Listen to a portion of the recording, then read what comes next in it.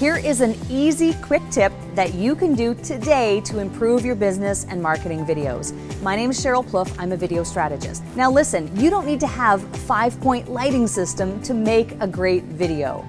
But when you use natural light like I am today, there are some things you want to keep in mind. Always make sure that you're facing the window so that the light is coming toward you and flooding your face. Look at the difference when I turn my tripod around and now my back is toward the window. See the difference? You can still see me, but I'm not as bright, I'm not as vibrant.